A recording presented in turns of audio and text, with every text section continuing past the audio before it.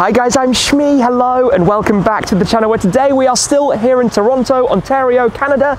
Toronto, if I was a bit of a local, with this rather lovely Audi RS6 in Nogaro Blue, which belongs to the same collection as all of the BMW M cars and Mercedes and Porsches that I went to visit the other day. Well, today we're going to be heading with Roy, who's been driving us around with this, over towards Yonge Steeles Ford and Lincoln, who you might remember saved the day with my Shelby GT500 and the issues I had ahead of Gumball 3000. But over there is going to be a rather standout car that comes from the Dare to Dream garage, one of the last new Ford GTs to be delivered, with a rather distinct livery paying tribute to the sneakers from that collection, which we checked out about 6 months ago as well. So let's hop into the RS6, head round to the dealer and go take a look at this GT. Roy, how's it going? Good, you? Good to see you. Thank you for driving us around with this lovely RS6 and for arranging all the things as usual. For sure, anytime. Absolute legend, especially after 6 months ago. But the weather today, I can't work it out. A second ago it was raining. Yeah, Toronto is kind of, you'll get 5 minutes of this, 5 minutes of that. Weather will change by 10, 15 degrees and... It happens, it happens. Yeah. But let's hop into this. Apt wheels, I've just noticed. To head over to Yonge Steeles, right? Let's go. To head over to go and see this rather standout Ford GT today. This is a pretty good way to get around up here. I mean, we're just before the weather turns nasty. The leaves on the trees are looking fabulous. Yeah. We've got a short little hop. We stopped on the way over towards Yonge Steeles, where earlier this year you rather saved the day. Yeah, a little bit. I had a short drive. A short drive, meaning like 6 or 7 hours or something. It's not bad. Each way. It's only half a day.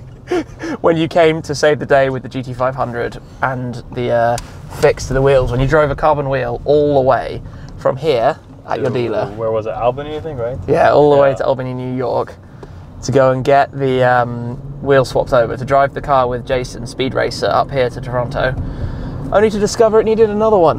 Yeah, well, at least we had the same car, happened to have 4 wheels, not just one, so and you were able to take it off. You very kindly popped off some wheels from a GT500 you had to save the day, to get us on our way to Gumball 3000. Without that, it would not have been possible in the slightest. I'm just hoping it's going to stay clear. Well, I mean, if it starts raining 5 minutes later, you'll get some sun, so don't even worry about it. Straight back again. Yeah. Well, huge thanks for driving us around with this very lovely thing that you've borrowed from your friend and for setting up some cool stuff. So let's make our way over towards Yonge Steeles and yeah, go check out this GT. Now, the fun thing that a lot of people don't realize, obviously, is that we are technically in the hometown of the Ford GT. Yeah, so it's actually built about 15 minutes away from here. I think you went to see it when yours was being built. Indeed, 4 years ago in Markham, just outside of Toronto, technically.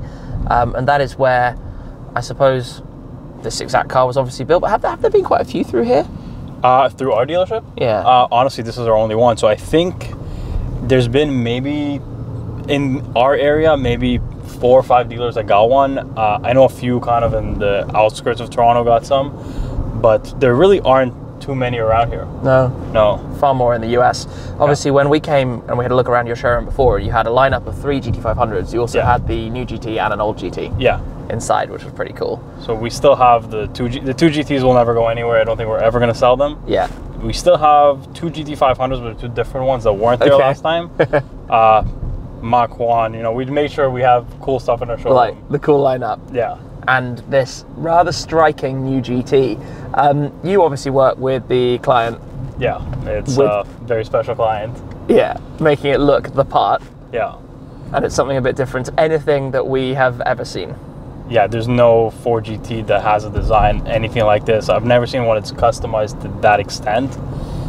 It's just something you have to see in person to really get how far the client kind of came to build the car to his liking. And if you know what this client is about, you know how much it fits his personality, this exact spec. Yeah. Well, we're not too far away, and we will go get to check it out. But this is a wonderful way to get around, so big thanks to the owner of this car, because yeah, out here I think it fits the bill perfectly. Oh yeah, some great daily, a lot of space, everything. It's a great car to get around for all the pretty crazy car stuff we've been doing. We're arriving just as the rain is starting. It's typical, isn't it? But Ford Lincoln, Yonge Steeles, This is where we were with my GT500. Do the wheel swaps, do the alignment.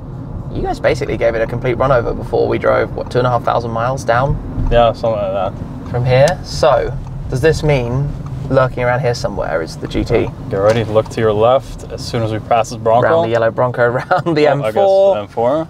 Oh, there we go. Nice. That's crazy. That's really crazy. Wow, well, we better get parked up somehow. Yeah. And go and take a look at that properly. This is insane. This is a crazy GT. Yeah, it's not your average one. Not normally like this. So, the red, obviously with the Akrapovic titanium exhaust. Love that with the graphics. Nike Air graphic on the roof. Is that Jordan? Yeah. Jumping on the back? So that's Jordan jumping on the back. I don't know exactly which Jordan he based this off, but I know it was a specific one. So he made it look pretty much exactly like the shoe. So have the logos kind of in all the correct places. Yeah. Look exactly like the sneakers. We had a look at the sneakers in the collection when I was out there last time around. Yeah. Obviously the Nike swoosh on the doors. We've got the same wheel design that my car came with. The red Brembo calipers.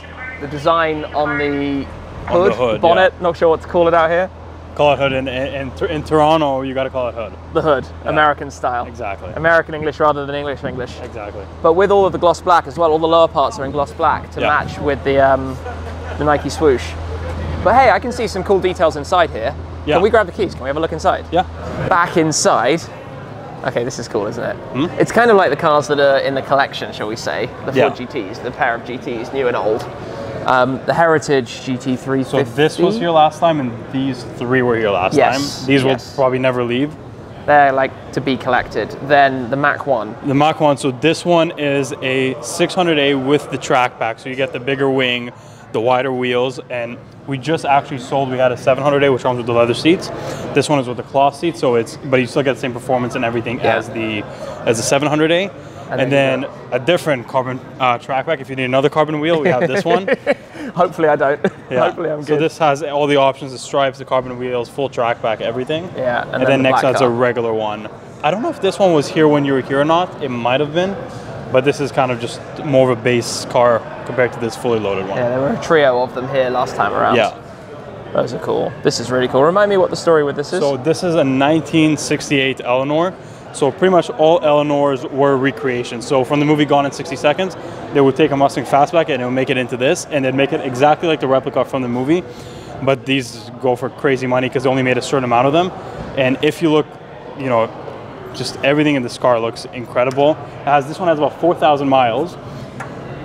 And it comes like literally has the NOS button and it's fully functional. It has a NOS tank in the back. Wow. I'll grab the keys after and I'll show you. We haven't really driven this one too much, but that's cool. So 500E for Eleanor. That's a beast.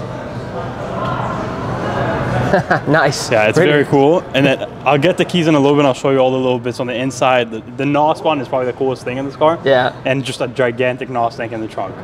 Okay. And then obviously next to it is your silver with blue stripe GT. Yeah, so very cool, very clean spec. We don't have too much carbon bits on this car. But this is a car, has a little bit of mileage on it, so we can actually drive it and not feel too guilty about putting mileage on it. With the blue Alcantara interior. Yeah, blue Alcantara, so very different spec than the one outside. And then obviously if you have one of these, you should probably have one of these beside it, which is the 06. You say that, I don't have one of these yet. Well, I'd love one of those. I think you might need to get a little more views and get one, I don't know. Down the line maybe. 4-option car, which means it's a US car because Canadian cars only came as a 3-option. Really? Which was the one of the options you couldn't get? So you couldn't get the sound system with the speaker in the middle. So you could get the stripes, you can get the BBS wheels, you can get the red brake calipers, but you couldn't get that. You couldn't get the sound system. I never knew that. Interesting. And I don't know if it was because of regulations. It might have been because it blocks some of your view in the back. But Canadian cars, the most you can get is 3 options. Fascinating. Learn something new every day. Yeah. Okay, so I know you obviously own a Ford GT, so you know the little details inside. So you got to see this one. Because it's little details, but I've never seen any other one that has these things. I've never seen anything like that. Also the red paddle shifters. The red paddles were on the competition series cars, I believe, but I've never seen the seats done like that. This obviously has the black leather, the full extended carbon fiber interior as well. But that red and white stripe through the center of the seat, that is completely unique, with the red seat belts as well. I've never seen that inside. Yeah, I don't know. Have there been any of them at all that have the stripe in the middle of the seat? I've never seen that, but yeah, neither have I. I'm interested about it. Obviously, this is where the 4-point harnesses would go. I think this doesn't have the 4-point harness brackets on the back of it. That's really interesting. Obviously, completely brand new and fresh Ford GT with this very race style steering wheel with all the controls and mode selectors and things. The interior is by Sparco in Italy. Because with my car, we did the dual tone stitch. We did the red and gold dual tone stitch. Which was one of the only cars, I think, if not the first car, to have an OEM factory different interior, which is really cool to match with the red and gold exterior. Was your car a factory paint, or was it a custom paint done just for you? My car, I think, was the first Ford GT to be painted with a bespoke color stripe.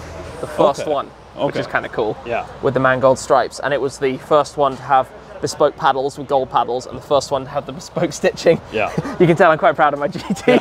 And it's an 18, right? It's an 18. Yeah. It's an 18. It was the last one of the first batch of European cars. On the outside of the car, this is where you have the lock button. If you're close enough, you just press there and it locks. Yeah, perfect. Done. That's so nice, isn't it? Pretty good spec. That's a cool thing. This is a really cool thing. I just can't believe that collaboration of Nike with the Ford GT fits the collection that obviously you and I both know quite well. Yeah, and the nice thing that I find when someone does a spec like this, especially with the Ford GT, a lot of people are buying them, you know, they might drive it for a year or two and then they're going to flip it because obviously there's a lot of money to be made. When someone makes it this custom and this much for themselves, you know they're keeping the car forever, and they truly bought it because they like the car. They're not trying to get the value out of it. Absolutely, and that's cool, because these, obviously, when the GTs were brand new, they were flipping for crazy money. Yeah. The fact that Ford made them to go to Le Mans, won at Le Mans in 2016, and the whole story behind it obviously makes the car even more special than otherwise. Well, I mean, what I find with the GTs, which I haven't really experienced in any other car, when you drive normal supercars, it feels like a car was meant for the road. This is the first supercar I really drove that feels like it was designed to be a race car first, and then they made it kind of work for the road. I entirely agree, as I often talk about on my channel with my car, because when you jump into, say, a Speciale or something, it feels like the road car dialed up. Yeah, they took stuff out. When you drive in this, the thing with the GT is that to get the most out of it, you really need to be going Mach 10. You need to be really flooring it, pushing it hard, revving it up. Obviously, there was so much talk about the engine, because it doesn't have the supercharged V8 of the old one. It's just a twin-turboed V6, oh no, blah, blah, blah, blah, blah. But it sounds amazing, especially with the exhaust upgrade that this car has. And the turbo noise that you hear inside the car is, like, there's no other car that sounds like that. And again, I'm a big V8 manual type of guy, and I thought these cars maybe will depreciate one day to like half what they were new. But once I drove this, and I drove this after driving the 06, this is the first time I've ever driven a manual car and like the automatic version of it, kind of. And I was okay, the new automatic one is significantly better. It's just a different type of car. But it's quite fun for me because we had my GT500 parked right here. Yeah, so just for you, we parked in the exact same spot. Same spot right out front. That is super cool to see. Love it. That'll be an epic edition. Hopefully one day I can head back over to Dare to Dream to the garage to go and see it in situ. Yeah. No doubt you'll be seeing it there quite soon when you deliver it back. Yeah. Awesome. We've got the key now for this. Yeah. So like I was saying before, this car is really, really cool inside. So obviously you got this kind of like classic muscle car looking interior. Yeah. But if you notice, inside there is a button on the gear shifter and there's a little switch over there that says nitrous. Yeah. So when you flip up the switch, I can show you right there. Move out of the way for a sec. You flip it up and there's a little toggle switch here. You move it up and then you press a button on top of the shifter and the nozzle plays. I think the tank's empty. I don't think anybody's actually going to use this on this car, but it's functional and it has it. And then the coolest part of the car is behind in the trunk. Back here, what do we have? You open it and big NOS tank. And all the like actual recreations of the Eleanor, well, I mean, they're all recreations, but all the Eleanors came with this NOS tank and everything is actually functional. Yeah, that's mad. It's actually mad. One day to try it, maybe. Maybe one day. I think since we got this car, we've driven it a total of half a kilometer. Okay. It's just not comfortable. The one thing I find is the steering wheel digs into your thighs. Yeah. And it's hard to find the right position. And when we first got it, I think the battery died. When it literally got unloaded from the truck, the battery died. Replaced that, then literally we got it trucked over here. I went to fill up gas in it, brought it back, and haven't really driven it since. Done. I have a craving to one day acquire a 60s Mustang of sorts. It's like, it's on my wish list. It's definitely fun. Once you get it out on the highway and you actually get it going, I think it's a very fun car. And how cool to have something like that. Yeah. Join, in my case, it's cool that they're almost even the same. They're very similar specs. It's a bit darker gray, but it's nice to have kind of the 60s one and the modern take of the same car. It's a cool pairing. It's a very cool pairing. GT500E, GT500s, and the other Mustangs and things that are around as well. Yeah. But this, I was actually looking again, the wheels on this. Yeah, they're 305s all around. But is this the standard Mach 1 wheel? So this is the handling package wheel. So the regular one comes with, I think it's the 275 and I think 255 in the front. But once you get the handling pack, you get 305s all around. You get the GT500 style spoiler. You get front splitter that sticks out. We haven't installed it yet because the car's brand new. It's in the passenger seat. But you just get a bit more aero, a bit more of everything. And it makes the car look significantly more aggressive. And we just need to rewind for 1 second. Yeah. You just said 305 at the front. Yeah. 305 at the front. At the front. What? And they're Cup 2s. What? Yeah, I think it's... Genuinely. I need to like see this to believe it. Where is it? Where are we? Here. Yeah. 305. 305 30 ZR19 Sport Cup 2s on the front of the Mustang. If it's a little chilly, if it's a little wet, anything like that, just leave this car at home. You're going to understeer straight off the road. Oh yeah, it's just you're gonna hydroplane wherever you want to go. Or do what Mustangs do and find a crowd. Well, hopefully we don't get one of these at our body shop. Is this a manual? Yeah, this one's a manual. We haven't ordered a 10-speed yet because I feel like the person buying this car isn't going to buy the 10-speed. No. So it just doesn't make sense to order one like that. No, it's about the manual gearbox. That's nuts. I didn't realize that the handling pack gave you those front tires. Yeah, and then I'm not sure if you know, so the gearbox in this, the manual is not the regular manual from the GT. It's actually the same Tremec gearbox as in the GT350 that's right behind it. Really? Yeah, so that's why it's kind of cool to get a manual in this because it's very different from a regular Mustang GT. Yeah, it's more like this. And the heritage of this, that cream with the blue, yeah, I really like that. Really like it. It's nice. And this is still delivery mileage. We're not really planning to sell it or anything. We have 2 of these actually because manual transmission, naturally aspirated, and the sound of this thing is insane. Yeah. You can't replace it again. No. Cool things. Yeah. What a mix of Mustangs. That's awesome. Well, the weather is doing what the weather does. It has now started raining. We knew that was coming, which probably means that this Ford GT is going to get parked up or taken back towards the garage. But what's probably the coolest is that it's actually being driven and enjoyed. We've seen a few people spotting it around Toronto, but such an unusual thing, and it's bold, it's out there, it's crazy. But I think that's one of the coolest ways to do it with a car like this, to make something that's unique. And as I'm standing here looking in through the window, seeing those details inside, just kind of the icing on the cake. What a cool car, what a cool opportunity to come here today to Yonge Steeles, obviously who saved the day for me with the GT500, and to join Roy as well in the RS6. Do check out Drive with Roy's channel if you'd like to see more videos from here and also around the United States.